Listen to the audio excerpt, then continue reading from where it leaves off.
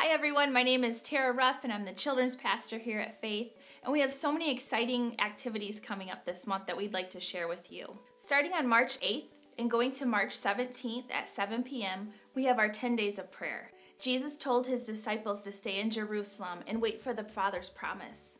So they did, and they prayed. And on the 10th day, they were baptized in the Holy Spirit. So let's take 10 days and pray and see what God will do. On Friday, March 27th from 6 to 8 p.m., Faithway Christian Academy is having their open house. This is a great opportunity for families and friends and prospective families to come out, visit the classrooms, and meet the teachers. So we'd like to encourage you to invite new people to come and see our school. On Saturday, March 28th from 10 to 4 p.m., our Girls Ministries and Royal Rangers is having a craft and vendor show. There'll be over 30 vendors for you to come and shop from. This is a fundraiser for all of our kids to be able to go to camps and different events throughout the year.